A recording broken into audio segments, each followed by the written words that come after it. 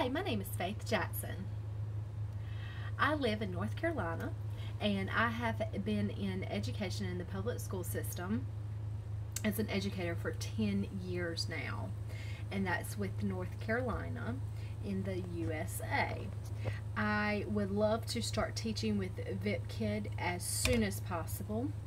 And far as my education goes, I have an undergrad in Family and Community Services, and then I have a teaching license in Exceptional Children, and then I have a master's in school administration as well as a doctorate in school administration or executive leadership.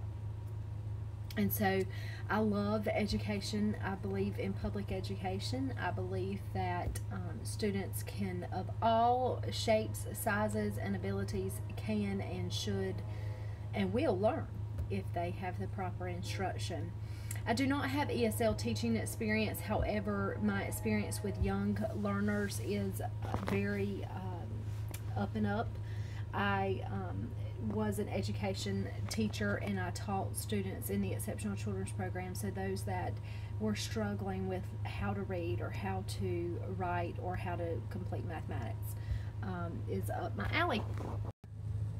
This is a bike. I see a bicycle. What is this? That's right. I see a bicycle. B-I-C-Y-C-L-E. Bicycle. Again, what is this? What do you see? Complete sentence, please. I see a bicycle. So this slide right here has the letter M in uppercase as well as lowercase.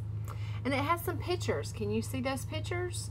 There is a mouse, an elephant, and a monkey. They have the sound M, or two of the objects do. What two have the sound of an M? Mouse, elephant, monkey. Say it with me. Mouse, elephant, monkey. Which sound has the M sound? Mouse, elephant, monkey. Monkey has the M sound. Mouse has the M sound. Does elephant? No, elephant does not.